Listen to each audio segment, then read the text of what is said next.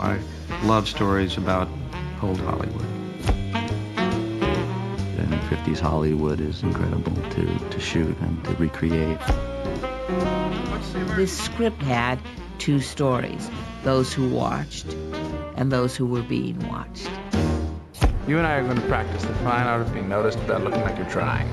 We always wanted the film to have an authentic feel as possible. We wanted realistic. I mean, we wanted it to be stylized, but not overly stylized. When I came along and got involved, I had a book, a kind of Bible created, that was given to all the heads of the departments, that included period photographs that showed what the early Hollywood era was like and what Louis Seymour's era was like.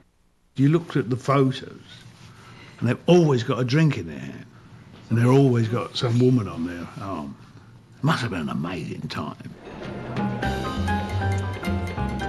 Hi, George.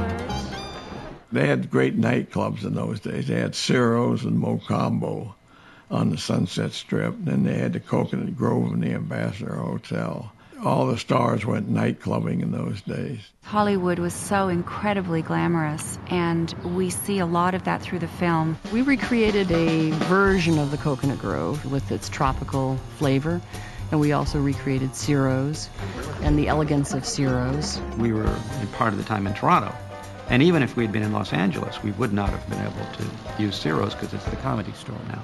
Looking at the research on Ciro's alone was fabulous. Everybody was mingling from table to table. Everybody knew each other. We would have photographs laid out of what the Coconut Grove looked like, or the little lamps on the tables for Ciro's were actually, recreations of what was there.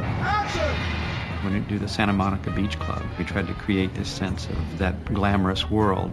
We had seen pictures of beach clubs, and we found this incredible thing called Sunnyside Pavilion, and we were able to give the feeling of a club on the beach in Santa Monica.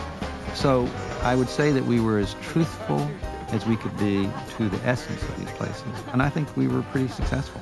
Well, you don't seem sad. What if I were? I won't allow it. One day a photograph came to my desk, a picture of the house taken the morning after his death. And I looked, and there was a for sale sign in the front yard.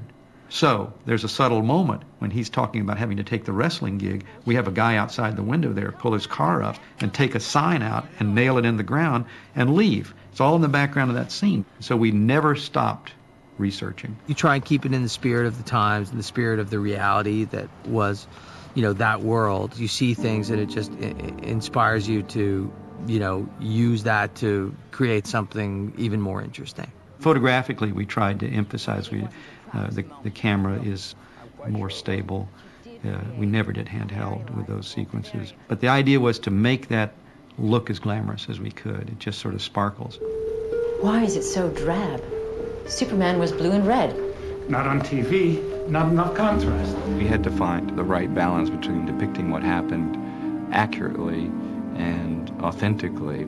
Hopefully I've created the guy that looks different enough from me and look closer towards what Reeves looks like without people sort of going like, oh, hey, he put a third eye in his forehead. I kept looking at Ben. My God, this is amazing. He's actually changed. He's changed. And I couldn't figure it out how he was doing it. And then I realised he was wearing a false nose. Ben, you're it? He said, yes. Yes, I am. I'm going to be here now. Doing a film based on real people really is a challenge. And part of it was to try to capture, of course, the physicality. As it happens, Diane looks a lot like Tony Mannix. Or at least they could be cousins. I'm Tony. Just a poor girl with no last name.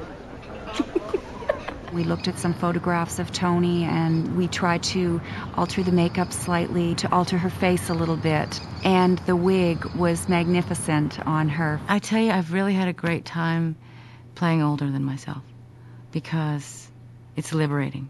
Any costume designer wants, at some point, those costumes to become clothing. You have to get past the drag and into the story and into the character.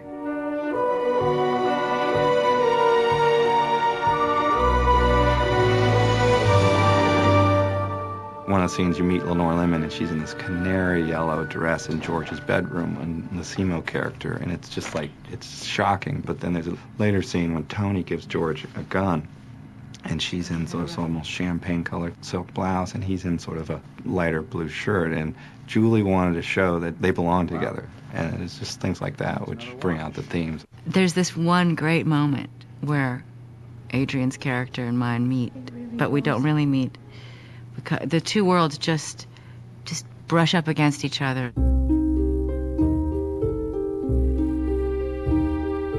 There's a real contrast between the world of George and Tony and the world of Simo. Aside from, you know, the obvious glamorous world that we all kind of assume Hollywood was, there are all these kind of darker undercurrents. Don't give me grief, okay?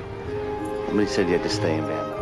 Louis Simo's world is kind of overexposed, and the camera's very active, and it's a lot of handheld, and the camera's very subjective. It always kind of rides on Simo's shoulder. We made it look really seedy. I put in the sound of junkyard dogs and a freight train and hung his big old boxer shorts there. Why? To say, this is real life. The late 50s, it just like people started slouching, and they were wearing their clothes looser. Yes? I didn't want to show the stars, you know, rubbing elbows all the time. I mean, it's interesting, briefly, at Ciro's, you know, to see those people. But what's also interesting is to see real life in Hollywood. It's not all the glamour. In fact, mostly it's not. We're not gilding the lily or anything. It's just trying to make it look as good as it should. Just servicing the movie properly. It was a different life, and I can understand why if you come from Cleveland and you look off at the distance, and it seems like there's this amazing world that you'd like to belong to.